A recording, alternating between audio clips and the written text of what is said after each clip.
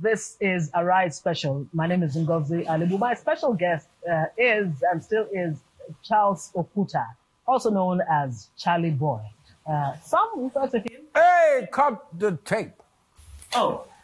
May I be allowed to introduce myself? My name is Charles Chukwuemeka Oputa, and I represent the artist popularly known as Charly Boy, the area father, the father of the youth, the one of Africa, the spiritual warrior, and the president of all frustrated Nigerians. Me. Yes. Ask your question. Charly Boy, first off, happy birthday to you. How does it feel turning 70?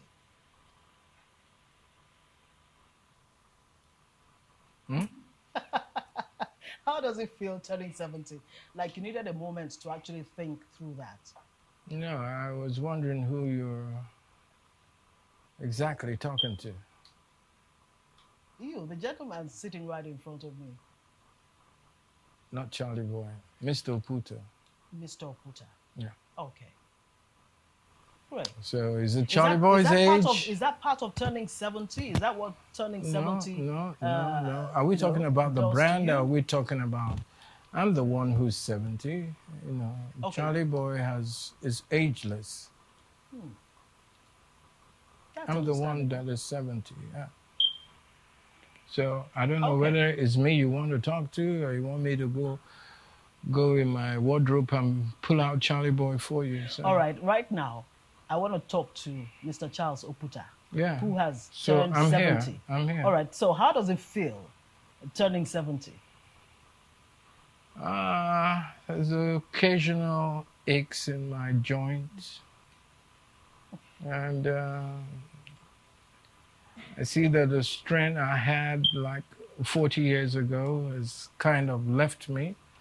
But thank God for my daily routine, my disciplined lifestyle.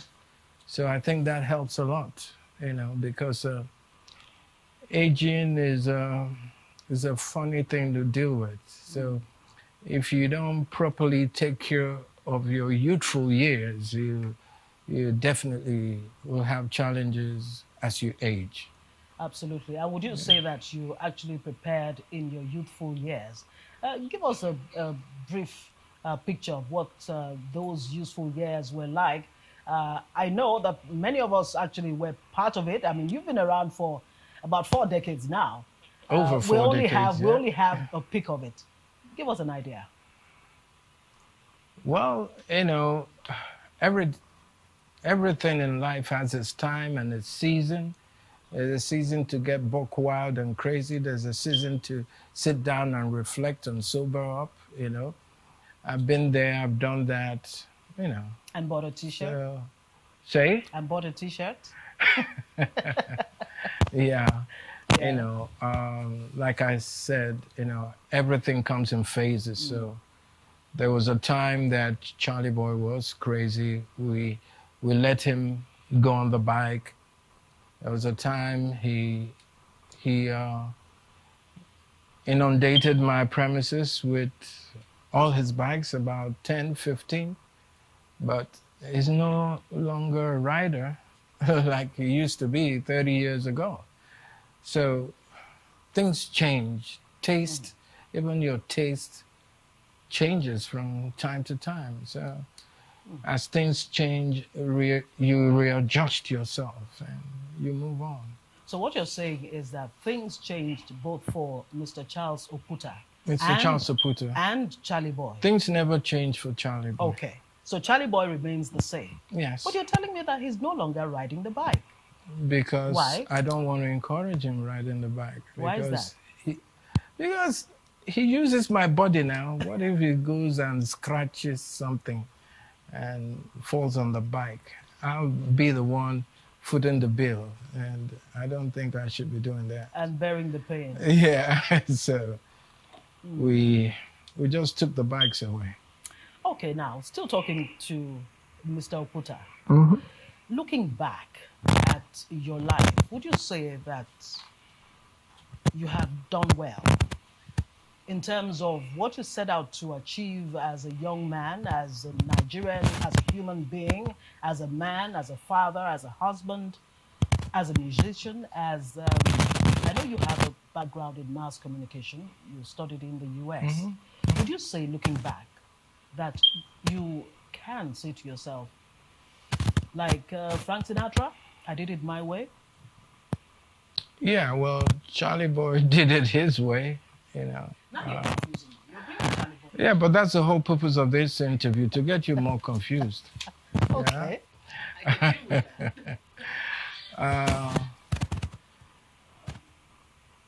Well, for a person who believes in themselves and is his most authentic self, I think it's a profound thing. Nobody can actually say that, oh, they're that fulfilled, that they've done everything that they set out to do. I don't think anybody can say that. But to a great extent, I think I'm content where I find myself. I'm also always dreaming about new things to do, new approaches, new strategies. And you can never say, you know, that's it for yourself until the day you croak, because there will always be something you're ambitious about that you want to achieve. No sooner have you done A, you want to do B, and then C, and then D, you know, because that's what life is all about, striving to be better than you were yesterday, you know. So, but to a great extent, I will say that my freedom have allowed me to be my own boss, to put forward my own terms, you know, of engagement, how I actually see things, because I like to do things from my soul, the things that really capture my soul, you know, and that's why I put my all in whatever it is I'm pursuing. Yeah. Okay, now, so in other words, no, let's put it like this. You stormed the Nigerian scene about 40 years ago. And Charlie Boy, you mean? Okay, all right. Charlie Boy. Let's bring in Charlie Boy now. Okay. Your alter ego, right? Yeah. Charlie Boy is essentially your alter ego. Precise. So let's bring him in. He stormed the Nigerian space. I mean, he just blew our minds, blew us out of the water, really, with his persona. 40 years ago, being a cross-dresser or, you know, looking different, extremely different from the ordinary man on the streets, was really shocking. I mean, how were you able to pull that one off to the point that Nigerians, as a matter of fact, the whole world, you know, came to accept Charlie Boy? Because that was the original intention of in building the brand Charlie Boy. To shock timid, myopic, mongo-packish, mumuish, analogish, stupid, idiotic Nigerians out of their way of thinking, out of their mindset. Was there anything wrong with the mindset of the typical Nigerian in that time? Yes. I remember way back, you know, in the beginning of my career, and I used to sit with my father, we'd talk about national affairs and, you know, and I would ask my father, you know, why are we so incapable of, you know, thinking critically? And he would always say to me, because we're incapable of deep thoughts. So I've always known that this society is a closed society, it's conservative and somewhat sheepish in nature, you know. The Mumuwe de Nigeria no get rival, you know. So, and being somebody, I've always been tutored right from the get-go to be curious, to be inquisitive, to ask questions, you know. Even when I was little and we would have visitors in the house, you know, I didn't come from that kind of background that our parents would say, oh yeah, make una leave the room, elders are here. No, we were encouraged to sit with elders. we were encouraged to ask questions amongst elders, even if our questions were stupid and dumb, you know. And I think that helped to build my confidence very early in life. Did that have to do with being the son of the great Justice of the Supreme Court? I don't know about the great Justice of the I don't know about the great Justice of the Supreme Court, because at the time my father was just, first he was a principal, then a lawyer, a successful lawyer. But I grew up in a home filled with love and warmth, but with a lot of discipline. There was time to sit at the table, time to pray, time for everything. My father ran the house like a military barracks, you know, and it was very regimented. He was a big disciplinarian, you know, and I'm lucky that I went through all of that, even though quite early I rebelled against everything. You know, why should I sit at the table at that time? Why should I eat with fork and knives rather than my hands, you know? Was there anything in particular that triggered that rebellious streak in you that made you say to yourself, no, things can't just be like this. I don't have to wear what other people wear. I don't have to eat what they eat. I don't have to appear the way they appear. I don't have to think the way they think. What exactly was that catalyst? I don't know if it was something that triggered it. I think I've always been like that. You know what I mean? I see people standing here, I want to stand there. I see them doing something, I say I want to do something different. You know, I don't think I've ever been a group soul. I've always with a cause or without a cause.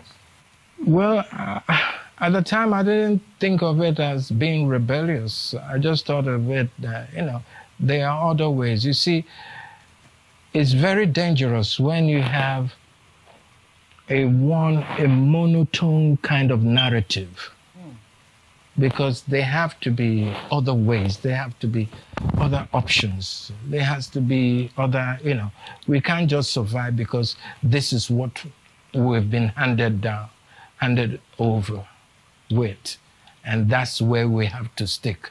I wasn't brought up like that. I was brought up to question things, to interrogate things, to ask questions, to be inquisitive, to be adventurous. And you seem to have expressed that not just, you know, through your fashion, your appearance, put it that way. Yeah. You used the instrumentality of music. Yeah. To invade our lives, to invade our thinking. Yeah. What you call... Especially my lifestyle. Yes, exactly. Tell us more about that. How did the music part of it come about? I didn't really set out to be a musician, you know. I had lived under my father's shadow for almost 25 years, and I didn't like it. I didn't find it funny, and I didn't like it, because I was always introduced as the son of so person. It didn't look like I had my own identity, you know. And I remember when I came back from the United States, about 78, I'm bad with dates. Before 1980, I had just done my youth corps. I was in Owerri, the city of Owerri in Imo State. I had just finished with my youth corps. My father calls me up one morning and says to me, here's a letter. I studied mass communication, you know. So here's a letter. Go to Port Harcourt the next day, you know, look for Mr. So-so-so, hand over the letter, and start work. Now, at that time, every normal human being, every family, once you graduate from school, there was a job waiting. Yeah, there was a job waiting, you know. So you can imagine his disappointment when I said, I didn't have that discussion with you, and I don't think I want to work for anybody. And then, of course, there was this shock in his face, and he looked at me straight into my eyes and said, okay, since you want to throw your life away, what is it that you want to do? That you really want to do? Yeah, what is it that you want to do? And I had to look for something to really piss him off, because up till that point, I've been pissed off with the way he had punished me.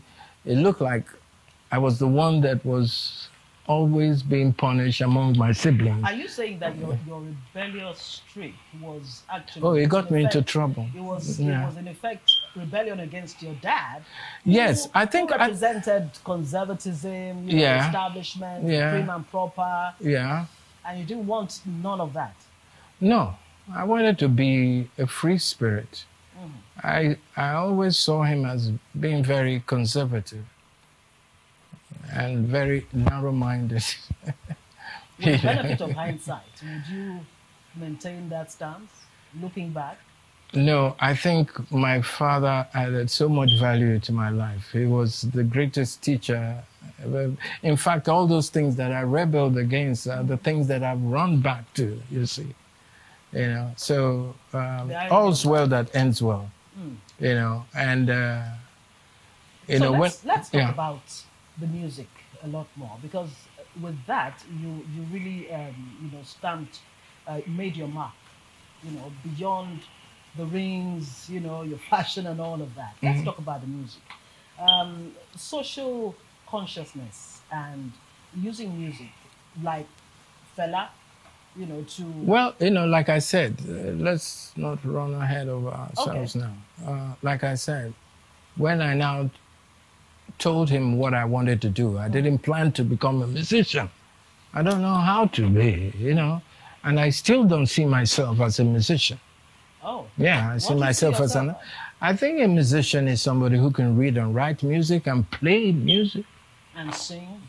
Well, singing don't make you a musician, really. I mean, anybody can crow, I remember one album, a song like Any Monkey Can Play Guitar. Yeah, Do you remember that song? Yeah, long ago. Long ago. So, after I had made that known to my father, my break actually came when he was now made a Supreme Court judge from Owerri. He had to move to Lagos. So from Owerri, coming back from America, from Owerri, I moved inside the village. So you did the exact opposite? I did the exact, because I had enough of his nagging. I didn't want to be, I'm a grown-ass man, so I had to look for my own way. And I wanted to start with somewhere, because I had no money, I had no car. So I had to start somewhere, at least have a decent kind of accommodation, So me and Lady D, we opted to start from the village. Lady D, of course, is your wife.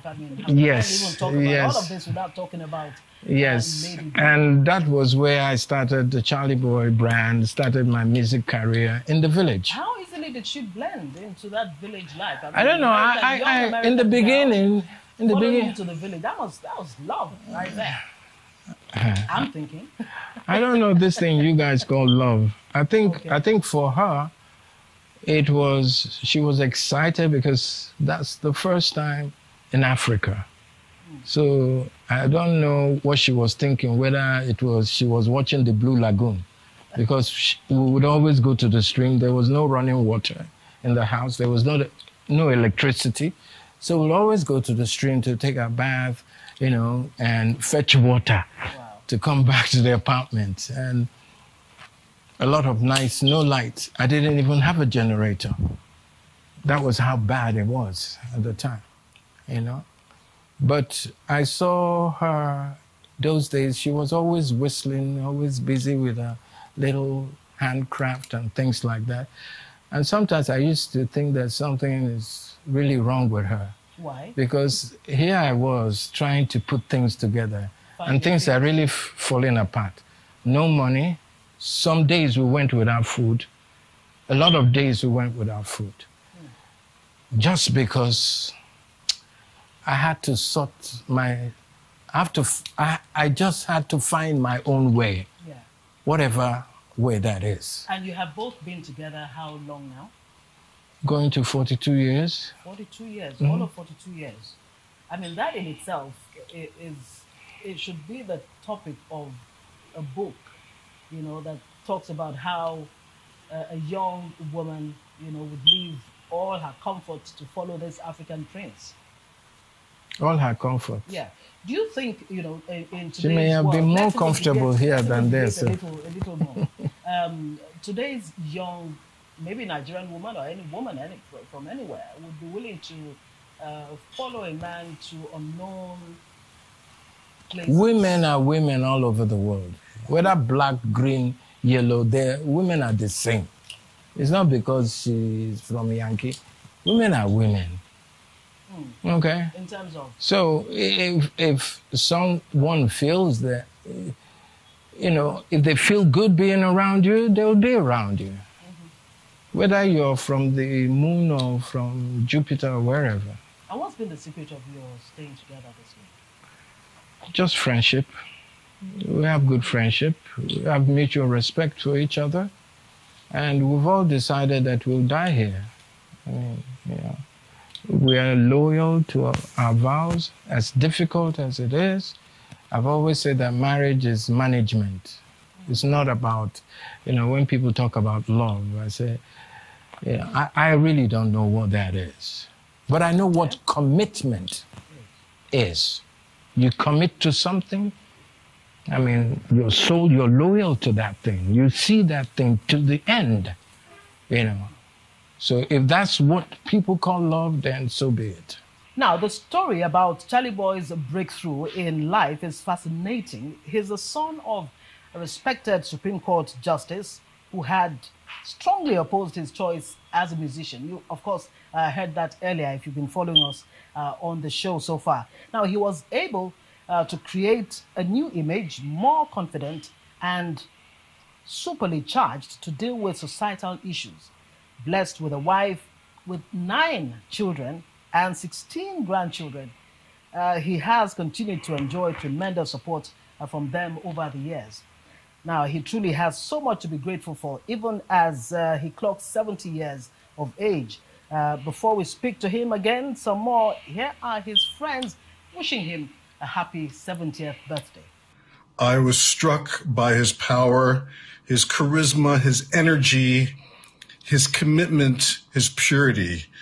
And I wish him a very happy birthday, and many, many more, as we say here. You're an amazing person. I feel very, very lucky to have the honor of having met you, of knowing you, and of calling you a friend. Thank you and happy birthday again. Area Vanda, happy birthday. May God bless you. Honestly, I am honored to know you. I am honored to be called a friend of yours, a colleague, and a superstructure of your intending ignorance metamorphosis. May God bless you, and may you, if I say God bless you again now, it will be overdose. Just keep it like that. Happy birthday, sir. Please join me in wishing my brother, my friend, Charles Oputa, alias Charly Boy, a happy 70th birthday. The name Charly Boy invokes a lot of things in people's minds. But I know for one thing, Charly Boy one day is an enigma. He's one of the most creative persons I ever met in my life. I wish you well and keep on doing what you're doing. You're looking well for 70. We'll celebrate you more day one day. Happy birthday to you. You're a living legend. Listen, you have paved the way for so many people. You are an icon. You are amazing. You are unique. You are fashionable. You are a family man. You are amazing. Happy birthday to you. Happy birthday to you. Happy birthday, happy birthday, happy birthday to you. I just want to wish Baba happy birthday to you, sir. God bless you, the vampire area father. Baba not the old. Baba, you look 40. Baba, what's the secret, please? Tell us the secret. Happy birthday to you, sir. You've been an inspiration to a lot of people. And I pray that may God keep you alive, you know, to enjoy the fruit of your labor. One of the things I admire about Charles is his commitment to his family. Despite the deviant lifestyle that people know him for as Charly Boy, he's been able to separate that Charly Boy brand from the man Charles Oputa. I wish him a happy 70th birthday. Happy birthday, Charles. Happy born day, Charly Boy, Charles Oputa, CB, Charlie Man, Ubuagu. You can continue. You can just continue and be calling him. He doesn't like injustice. He doesn't like corruption.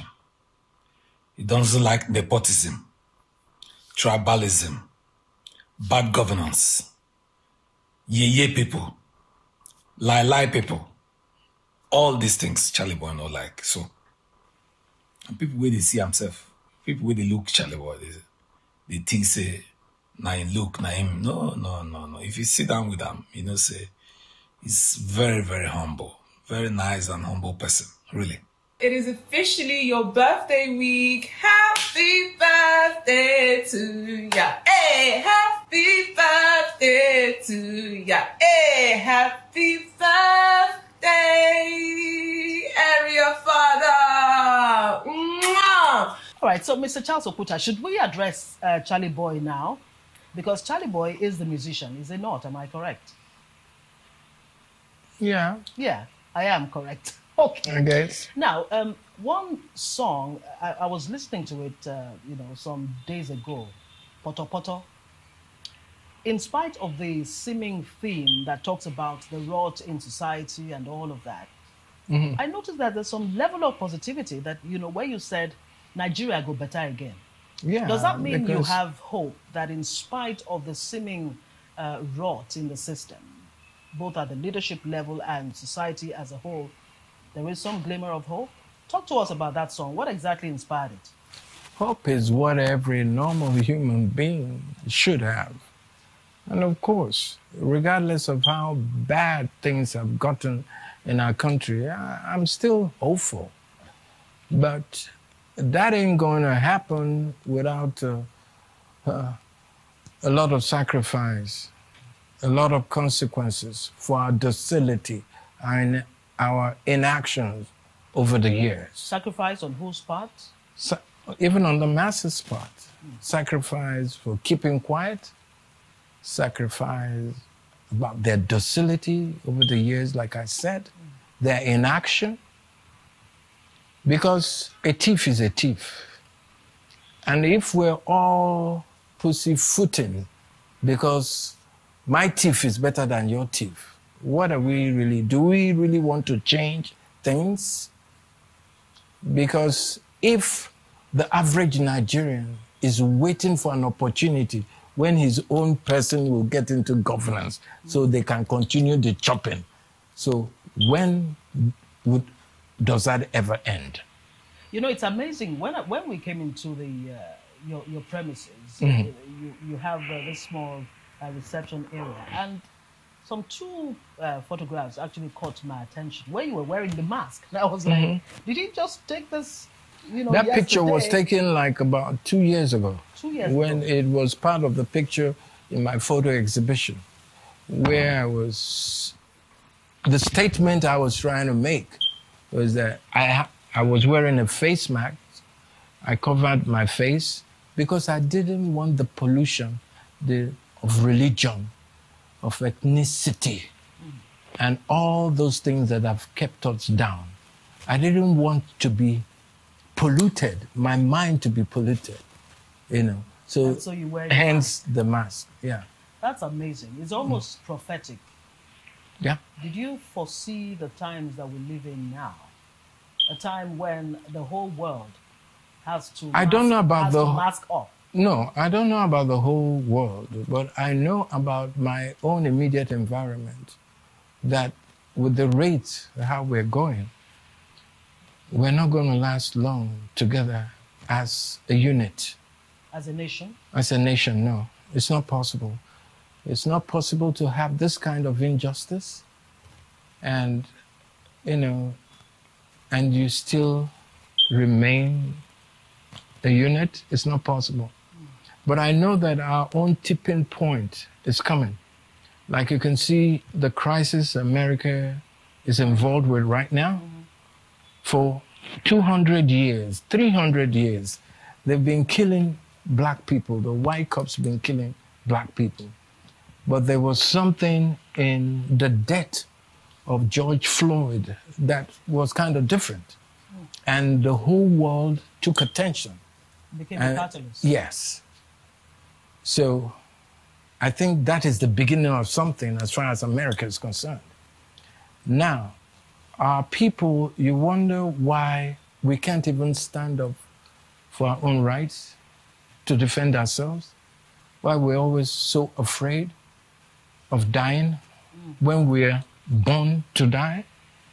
Because I've never seen anybody get out of this life alive. Absolutely. Okay?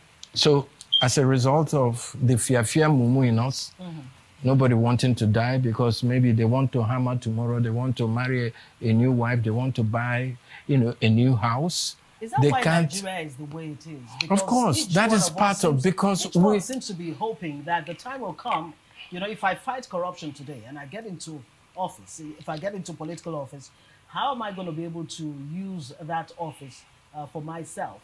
So the spirit to actually fight to a standstill doesn't seem to be there. Yes, that's the concept of my teeth is better than your teeth.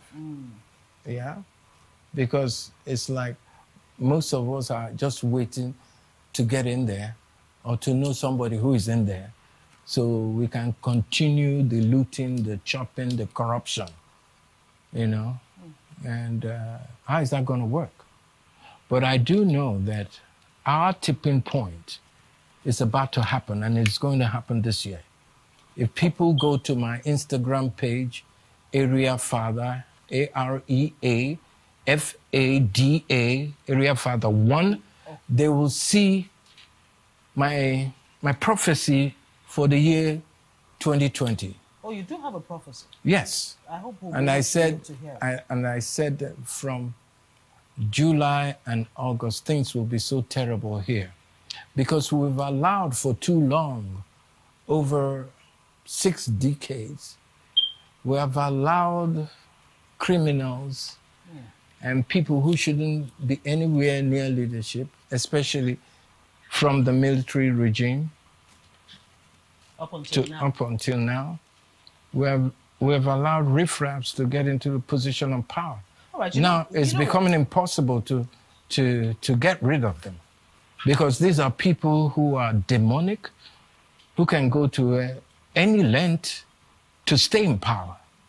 And one thing that really angers me about the youth, I don't know where they're getting the idea that one day this set of Yahoo people will call them and say, oh, we've had enough. Come and take leadership. It's amazing you call the people in leadership the Yahoo boys. They are the ones actually calling the youth the Yahoo boys. Well, you know what? No, they are the biggest Yahoos. Let's listen to that very, very interesting song, Poto Poto, from Charly Boy.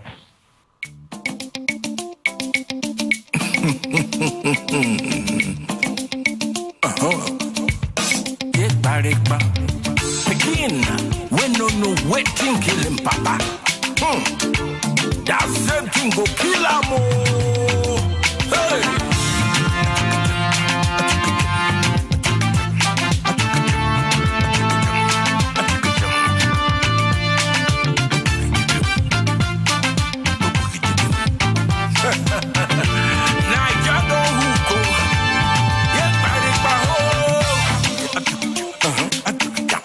You are welcome to the next level. When I look up, now commotion. When I look down, now frustration. When I look at my side, now poto. Now so poto. To reach the top, now connection. If you look at person, now stagnation. When I look my side, now poto. Now so poto. Okay. One day, our Niger go good. Now so then they talk. One day, our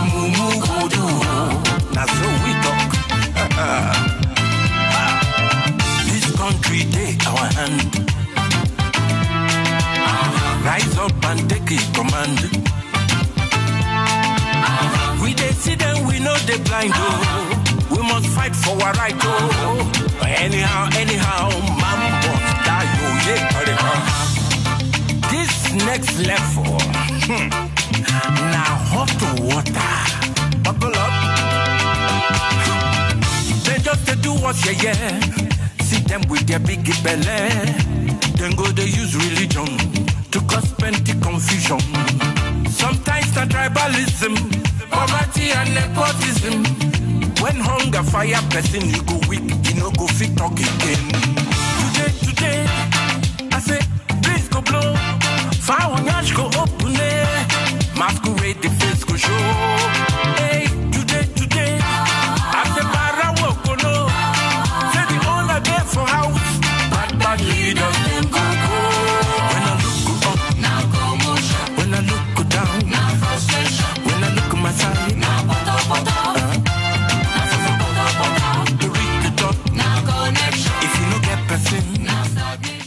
Wow, Poto actually says it all. But for me, the part that I'd like to take away from there is that Nigeria, there is hope. Nigeria will go better one day. And we hope that it's going to be sooner than later. Charly Boy or Charles Oputa. Say yeah, you know, whichever one that is appropriate for the moment. I don't know. Very great song there. But, you know, we're talking about the long enslavement of the black race over time. Incidentally, you were born on the day that on June 19th. It's called Juneteenth. Mm-hmm. Very, very interesting. You think that is a coincidence of some sort, or is that the spirit of emancipation? I don't know. You should ask my mom. The spirit of emancipation. You should ask my mom about all of that. That sort of like, you know, found itself in you, and it seems that all of your life you have really been all about emancipation, about freedom, about people, you know, moving away from the norm, which really hasn't paid off for, you know, for them. Mm-hmm. Which was why Charly Boy was invented, to sort of tweak the mindset, because you can't. How can you talk about making progress with the wrong set of thinking? You don't know what processes are. You're that ignorant to how things work or how things should be. But really, what would it take to change this mindset, to make the average Nigerian? When we start to promote good, in my own days, we always asked, if an elder sees you in a wrong neighborhood where you shouldn't be, the first question is, who is your father, who is your mother? They don't ask that question to know whether your father and your mother has money, but to know the kind of home you come from. And in our days, when we were born, we were very high on values and principles, things like that. Now, all that seems to have been thrown out of the window. Is any which way possible. And the people that are more respected now, even if they're idiots, even if they're criminals, are people who have money. Nobody cares to know how you made the money. In my own time, we didn't even know who had money, but we know the people who had integrity, who were honest, who were like the leader in their community. And everybody strived to be like that person, to be truthful, to be honest, to have integrity. That was another set of value system that worked at the time. But after the Civil War, something changed, something snapped. People forgot about those values, that bonding with, you know, as a family that held us together in those days, you know. So no wonder the youths are the way they are right now, because government has failed them, community has failed them, parents have failed them, because parents don't have the kind of time, you know, they had when our parents were alive, when we were all growing up. Multitask. While they were working, they were taking care of their own front. Some parents are not even paid their pension, so how they go take manage? How they go take manage? And that's a question that every every Nigerian seems to be asking. Mm-hmm. How people go manage? Let me bring it down to that level. How people go manage, really? If people the go times to... that we live in, Yeah. you know, it's said that, you know, a people deserve the kind of government it gets. Yes, Maybe it's a yes. society that has not been able to re-engineer itself. Yes. With the kind of regime Yes. that you've been, Yes. you know, And bringing that's out why... over the years. And that's why we come with a different set of messaging. When the campaign of Amumu, Amumu Don't Do, when we introduced that campaign, it was during electioneering time. Yes. And what we wanted to tell young people is that, listen, your stupidity should be enough. The money you're accepting from these politicians, okay? These are people who don't care for you. They ain't going to do anything for you, okay? You take this money, but it's not going to change your life. Are they listening? They're not listening. Okay, so after the election, the result, they called the result, they wrote the result in a room, and we have what we have. We didn't have any hand in it, I can assure you. So we decided to tweak that campaign to now we be government. Because if a slave, like I said earlier on, if a slave does not understand the concept and the precept of freedom, they'll forever remain a slave. But really, what is freedom for the Nigerian? What exactly? For the Nigerian, what I think freedom would be exactly for what are you them talking is the gusto to stand up to their rights, to know when they're being unjustly marginalized, to be able to speak out, to be able to be their authentic self. I say Nigerians are very fake people. Wow, that's a They're serious very statement. arrogantly ignorant kind of people. They're the most arrogantly ignorant people I've met so far. And that's saying a lot. It is. Full of pretense and fakeness. Okay? Because, like you said, the leadership didn't come from Ghana. Yeah, amongst us now. Yes.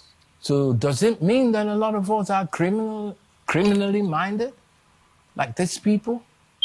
Is that what it means? Yeah, that's part of it.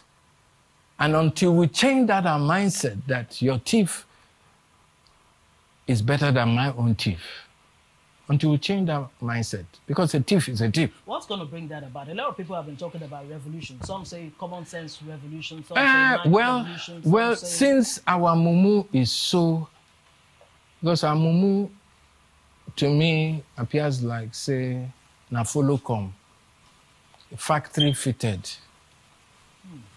I'm not sure I say Nigerians are most idiotic people. They're stupid, even for those you think that, you know.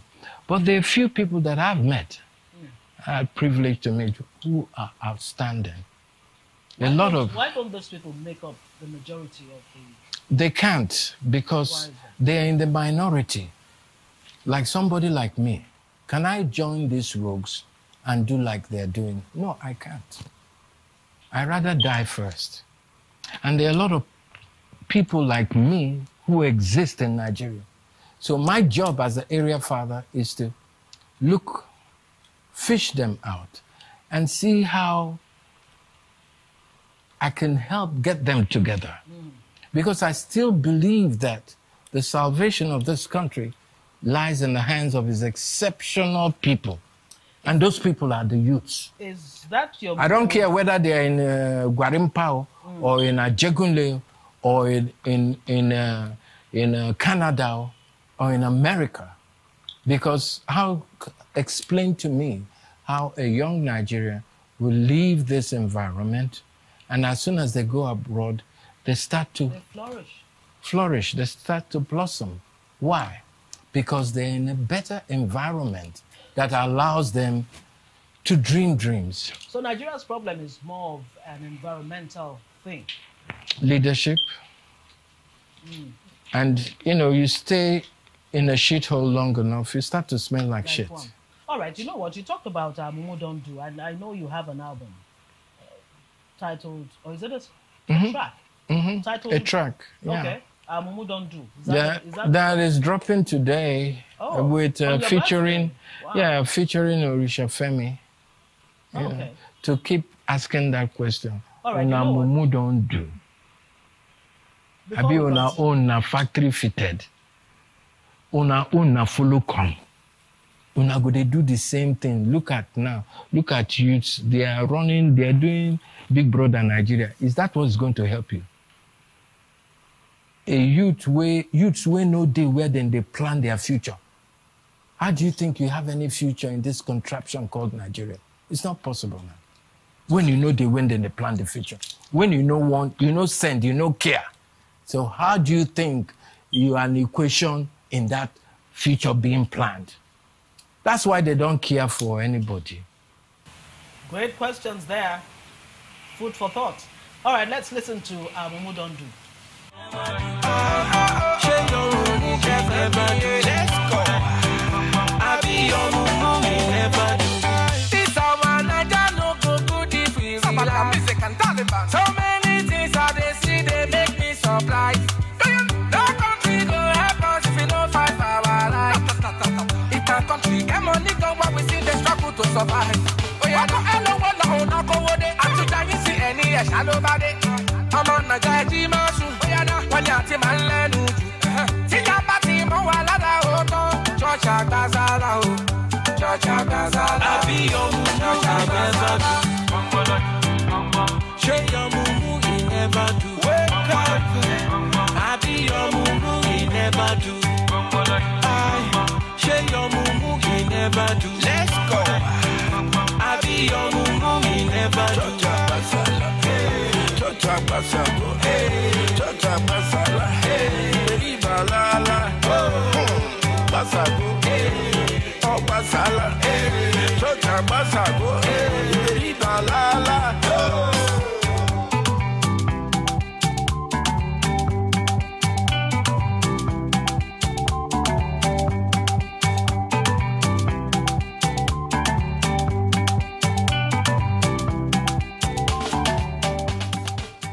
All right, great song there. Mumu Don't Do. And I wonder if you have an answer to the questions that Charlie Boy just asked a moment ago before we played that one. Your Mumu never do? Charlie Boy, it looks like our Mumu never do, really. It's unfortunate. What will it take for our Mumu to do? I don't know for you people, though. What's stopping us? What's holding us back? I think it's the ignorance that is holding a lot of people back. Ignorance that's been weaponized. Yeah, because I've heard phrases like the weaponization of poverty, of ignorance, and stuff like that. So how do it's systematic. When I say we, how does a young Nigerian, because they are the ones now, I mean, we keep saying the young people, the youth are the leaders of tomorrow. Are we even walking the talk as far as that's concerned? No, for now, no. But the youth still remain our only hope. Okay? And that is why I'm concentrating, because I've been privileged to meet outstanding young people in this country. They may not be that many, but the ones that I've met have, in fact, given me hope. Now, it's for them to get themselves together. I've been talking a lot to the people in diaspora. Last year, I visited about 8-9 countries where you have a large majority of Nigerian people there to talk to them. And how have they been responding to your message? 50-50. Some people feel like, oh, they're tired of Nigeria. You know, they're good where they are. Many of them feel like that. Many of them think, surprisingly, the ones that just left a few years, they think that we're so full of it, we should sort ourselves out. They're in a good place now. But, you know, like I always say to them, you guys have loved ones and relatives back home, and you do send money. And for some people, they have 3-4 jobs, working their ass off to make sure that the people they left at home are comfortable. The money that they remit back to Nigeria is bigger than the money we get from oil. About So, $22 billion. Precise. A year. So it should be your prerogative in wanting to know how the country you left behind could be fixed. Because where you reside right now, some people make them the way it be before you're able to stay there and stay there comfortably. They fought for making their system and their environment better for you to come and express whatever. So let's think back home and know. So when I say exceptional youths, like I said, they don't necessarily have to come from Gwarimpa or Ajegunle. They can be people who have somehow blossomed since they left the country, who are abroad. Earlier, you used the word sacrifice. That seems to be missing. Or would you say that is what is missing when it comes to whether it's a Nigerian back home or Nigerian Yeah, diaspora, because we've lost who are our not willing values. to go through the pain and the rigor of building. You know, we always talk about the national cake, and nobody seems to be ready to bake that cake. Yeah, because when leaders and elders have corrupted the mind of young people, that the young starts to feel that is any which way possible. In my time, we promoted hard work, we promoted honesty. And like I said, if you promote goodness, goodness will flourish. Spread and flourish and multiply. If you promote evil, that's what you're bound to get. And since after the Civil War, we've promoted criminality. And that is why most of the youths are messed up.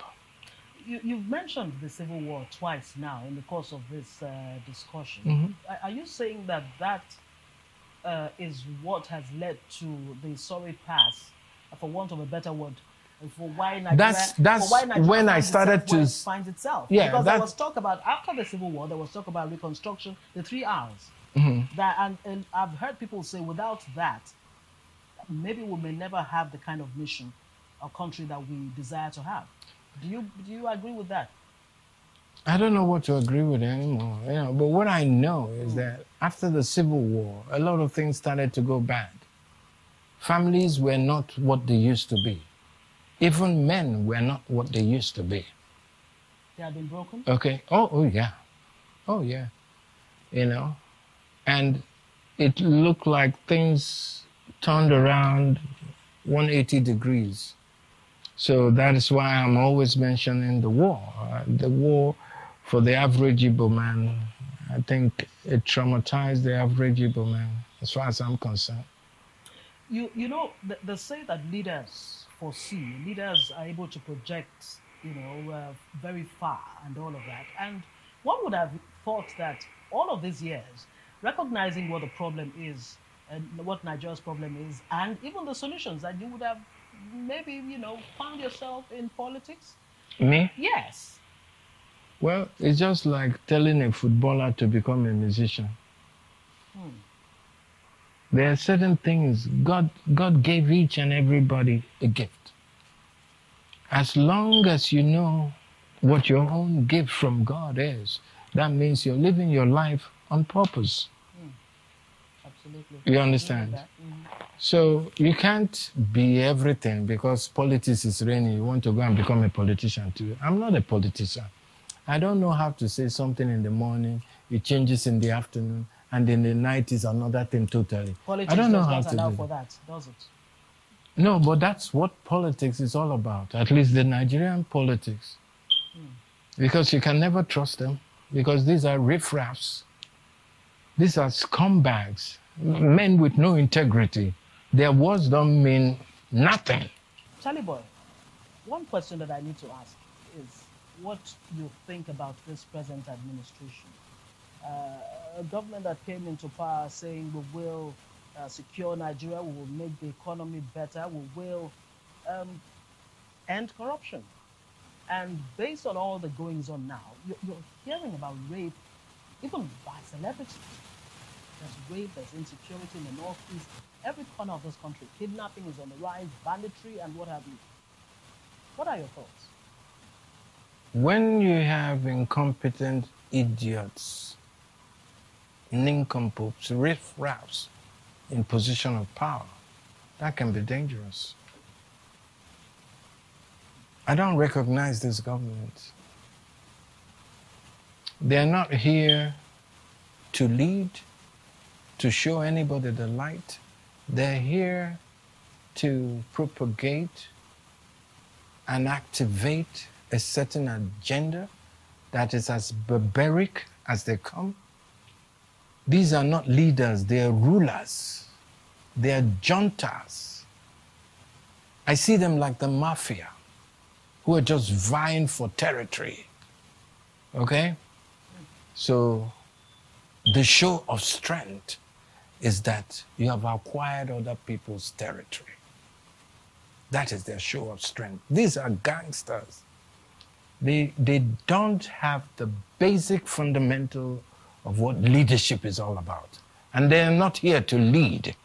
They're here to complicate our life. They're here to pepper Nigerians. Not only do they not know what they're doing, they don't care to know what it is that needs to be done to fix Nigeria, because they're incapable. What needs to be done to fix Nigeria? No, don't ask me, because I'm not the one in Aso Rock. But these are not the people that we need. These are not the people. They don't have any intention of fixing Nigeria. And like I keep saying, people should go back to my Instagram page and see my prediction. Because the docility of so many decades will come to roost. We the thing say we don't see problem. We never see, oh, this not supporting. Because in the next... What are the specifics of what you predicted? Because our famine is going to start this year. There will be scarcity of food this year. You'll have the money, but you won't see the food. Our money is going to be furthermore devalued. And you will end up a situation that happened in one African country where you can carry a carton load of money only to buy one loaf of bread. Even before the COVID came, is it injustice will I talk about? Is it the hopelessness? Is it the poverty? There's so many things that are eking the common man. And these people, they don't see us. They don't see Nigerians. So what you're saying is that since 1999 that we started this democratic experiment, or experience if you like, that the more talked about dividends of democracy, we have not... Which kind of nonsense dividends? Where you see the dividend? Dividend not for their pocket. Is it about you? Even the common palliative for this coronavirus thing. Maybe then chop all the money. You can be so insensitive that the last food of the common man, you could still remove them from your mouth. Doesn't that tell me about your demonicness? Evil people? Until Nigerians say to themselves, enough is enough. If they don't, they will end up one day saying they'd rather die than keep living. Because life would have gone back to the... In fact, that's where it is now.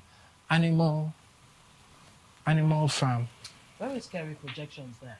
They're very scary. Very troubling too. Yes, but that is the reality I find on the ground. We'll end on a good note. It's been a special, Arise special with Mr. Charles Oputa, also known as Charly Boy. Thank you so much for joining us. I am Ngozi Alibu.